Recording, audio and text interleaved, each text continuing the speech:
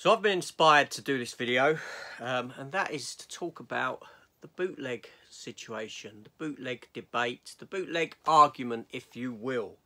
So let's get into it.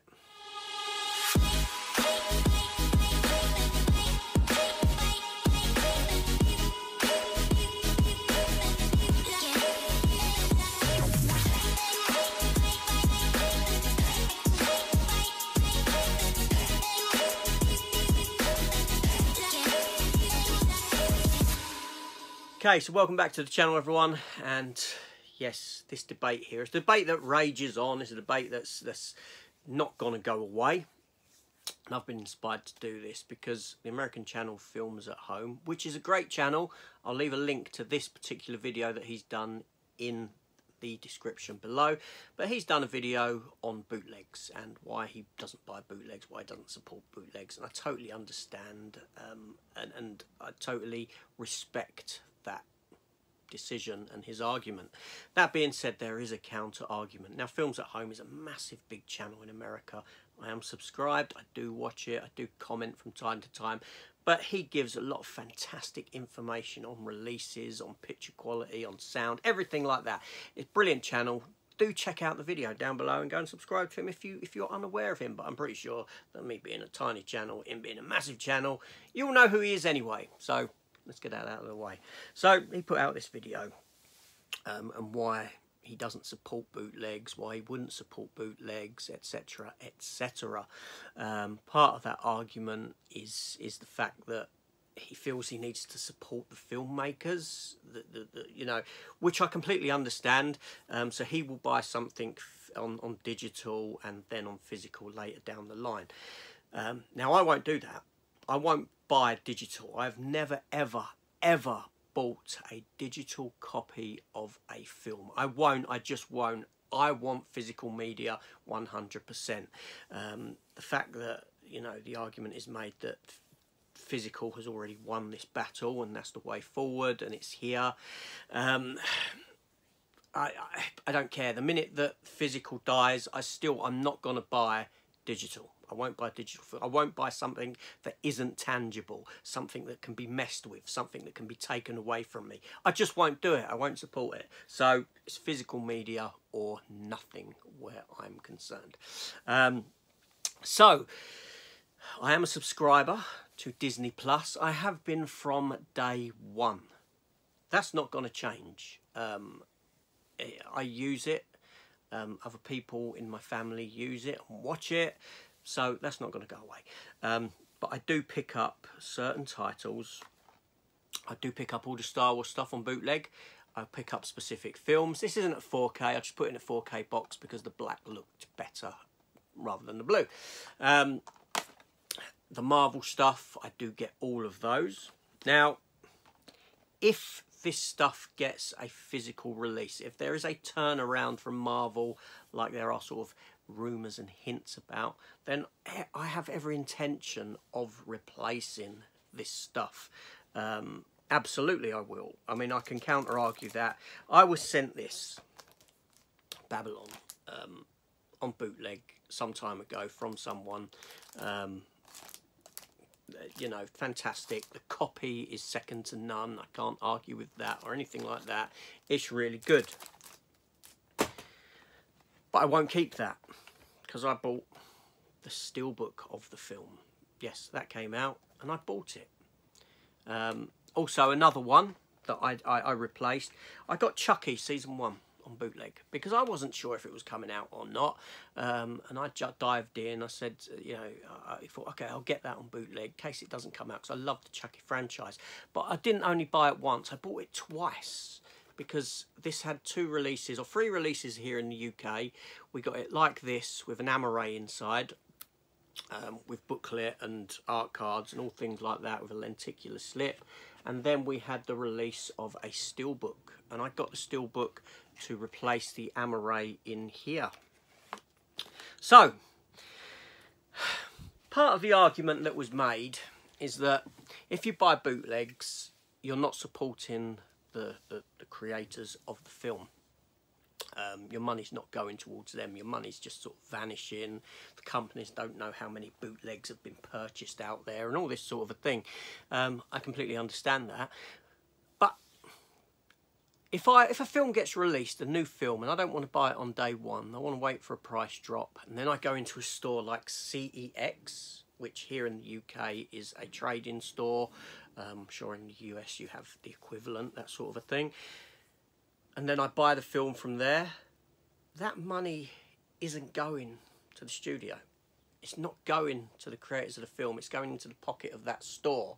So isn't that essentially the same? Now, I know there's a moral argument to be made, right? And morally, I'll be honest, I really don't care. I really don't care. I'm at a point in my life where, you know, my morals are slipping to a degree. You know, and who gives a toss? I don't owe these studios anything. I mean, I watch Disney. I watch all the Marvel stuff. I watch the Star Wars stuff on Disney the day it airs. And then I want it in physical copy. Disney don't give me the option to go out and buy that physical copy. So I'm going to source that physical copy somehow else. Right? Now, the days of funding terrorism is over. I'm not funding terrorism with this when I buy it off of someone. No, I'm funding John to go down the pub and have a pint. That's what I'm doing.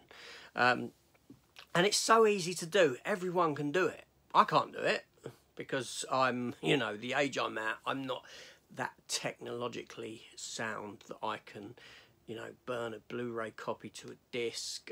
You know, create all the, print the art. I can't do it. I'm just that inept at it that I have to pay someone else to do it for me. End of the day, right? So, what am I supporting? Am I taking away? Yes, I probably am. No. Am I taking away from the studios? No, I'm not. I don't believe I am, because I've paid to watch. The majority of my stuff that I get does come from Disney.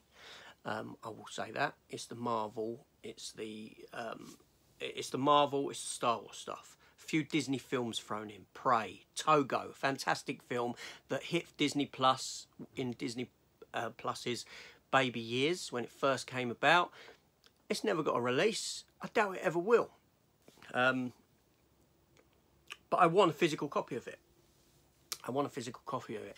Now, going back, there's historic stuff that I have got physical bootleg copies of. Gargoyles, the TV series. That's available on Disney Plus. I pay for Disney Plus. I source it another way. You give me it on physical, on original physical, and I will go out and buy it. This has become such a niche group of individuals now, us as a physical media, that if you're willing, if you're a collector like me, I mean, I've got, what you can see behind me is a small amount of physical media that I have. It spans the rest of this room, all the way around, in front of me, behind the camera, around the walls there. I've got a wealth of it. All paid for, all bought, all original. Yeah, the bootleg side of it is minimal in the collection. Obviously, it is growing a little bit bigger every time something doesn't get released, and I want it. I want it. There's also older films, older stuff that has never been given a physical media release that I have sourced on bootleg. TV show called Jeremiah. From J. Michael Straczynski. Now this show here, it had its season 1 released in region 1 DVD format. I did get it. Season 2 never got a release. It never did. It never will. I sourced that so that I've got it because I really enjoyed that show at the time. And there are other titles kicking around. I mean, the most annoying thing is when a product or a company, they release something. Homeland, the TV series, they released every season of it on Blu-ray. I got them all, but then not the last season. So what am I to do then? How do I complete that series? I have to opt for a bootleg copy. Case in point. I'll show you. As you can see, I have here every season of Homeland on Blu-ray. every season, bar the last. Season 1, 2, 3, 4, 5, 6, 7. Season 8. They released all of these on DVD, on Blu-ray, and no Season 8, which is a kick in the teeth. So the only way I could get it would be on a bootleg copy. And the picture quality is fine. It is fantastic. It's not an issue, the picture quality. So that's the only way I could complete this set of TV series. Another one, and this is one that I jumped the gun on, and that is for Tulsa King. Now, I did get a bootleg of this because I loved the show. As soon as it finished, I was like, I want a bootleg of that. I need to get it. I jumped the gun because I should have thought about it, knowing it was on Paramount and how Paramount released Star Trek. I do get all the Star Treks on original, on Steelbook. I should have waited. I shouldn't have bought this because I knew, deep down, I knew that it was going to get a release had I actually thought about it. And now that release has been announced. It hasn't been announced here in the UK yet. It has in the US, but will follow suit. And that there, you will see that when that gets a release, especially a Steelbook, then I will get it and I will do an opening of it. That's one that will be replaced. See what I mean? So I will replace, and I think that as consumers, as lovers of physical media, that we are in a position where if we did buy a bootleg, we would replace it with an original if that original came out, because it's such a niche collector's market now that that's the way we feel, right? Because we're what's left, you know, the ones that are dedicated to the cause of physical media, we would replace. Your standard bloke on the street wouldn't. I totally agree with that. He wouldn't. But, you know, me supporting physical, or I should say that, sorry, me supporting download, streaming, or anything like that, if I buy a digital copy of something, what I'm doing is I am just digging the grave deeper for physical media. Now, there's an argument that, you know, if enough people turn to bootleg copies, say the Marvel stuff, the Star Wars stuff, and I'm sure that they sell massive on bootleg, that Disney should turn around and say, wait, one day might say, actually, there's a market there for this. Let's retake that market. Let's release this stuff on physical media and take that market back. Let's do it. You know, you put out steelbooks for that Star Wars stuff. You put out steelbooks for the MCU TV stuff. They're going to sell. They will sell. The collectors will buy them. So, as a counter-argument, I have no issue getting bootleg stuff. I don't sell it. I don't make any money from it. I don't, you know, no one borrows my collection of stuff because it's available to stream. It's just sitting, it sits on my shelf and it completes a hole in the collection. And like I said, the copies are pretty damn good. I've got no issue with the picture, with the sound. Yeah, I've got no concern or I have no issue picking up a bootleg of something, but I know that I will replace it down the line if that opportunity arises. And I say if. If it doesn't, it's on my shelf. It can't be taken away from me like it can if I'd bought it on digital, or be altered because sometime down the line there's some content in it that's now deemed offensive. So let's take that out. Let's alter that. We've seen it happening. We've seen it happen with things like, you know, Lilo and Stitch. Disney have done that. The washing machine. We've seen changes in films. And they can do that the minute that you digitally buy it. It can be swapped out for something else. They have that control. I want what's originally given to us. Anyway, just a little counter-argument to that video. That video kind of inspired me from Films at Home.